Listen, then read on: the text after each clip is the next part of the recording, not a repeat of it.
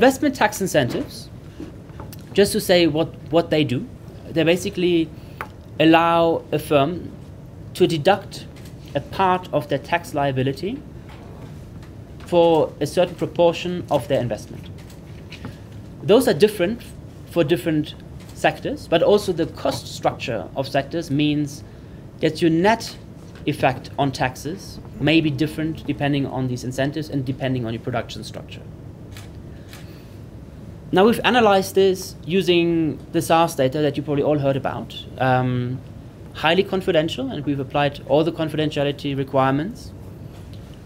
But we've analyzed 300,000 firms from 2006 to 2012. And we then estimate the impact of investment tax incentives on the user cost of capital. So we say, what do these incentives mean for your cost of production? And we see that for pretty much all firms, they lower the cost of production. But then we want to see, like, but then does that result in investment? It's not cheaper to invest, but do you invest more? And that is not necessarily always the case. And we will also ask, when you invest, do you create jobs? Because that is the policy objective. And this is what we see from our results. The blue bars are reduction in the user cost of capital. So our investment tax incentives reduce our user cost of capital. We can see this across the board. Now the orange bars are the additional capital demand that derives from that. And in some cases you will see that is zero. Now that is a statistical zero. That is not necessarily a real zero, right?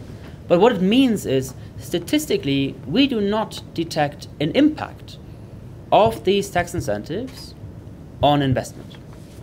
And that means they are not very effective. That's how we see it. We're not saying no firm will ever respond to this in these sectors. We say, on average, systematically, firms do not respond to tax incentives in finance, transport, electricity, and mining. And therefore, they also don't create jobs.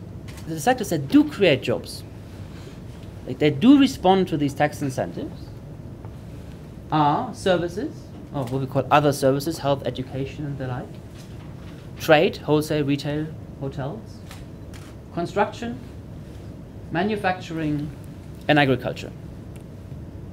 And these are exactly the sectors that also have high multipliers. So creating one job in these sectors will create more jobs through indirect effects. They don't necessarily work in that sector, but they are jobs, and that's what we care about. So you have multiplier effects here.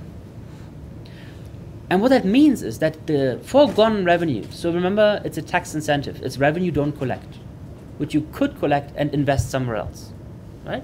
As government. Invested in the rooftop gardens of Johannesburg or whatever poverty reduction measure you want. You don't have that money now. And that is roughly, let's say, 188,000 rand that a job costs on average.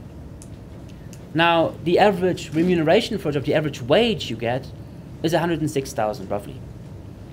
Now, you would say that's very expensive. Like, why don't we just give money to people? Why do we have to do these tax incentives? Yeah, precisely because it has multiplier effects, and that really brings down the fiscal cost. In addition, what we say is, well, but if you then also only focus on the sectors that actually respond to our incentives and don't give incentives to sectors that don't hire more, then you also have additional savings. So in the end, it's not that expensive to give these tax incentives well targeted to the companies that respond. For the manufacturing sector, one example is a job in manufacturing will cost you 72,000 rand with these tax incentives. But due to the multipliers that we see here, it goes down to 15,000. So we're saying incentives are good, they work, but we can make sure that they are more efficient.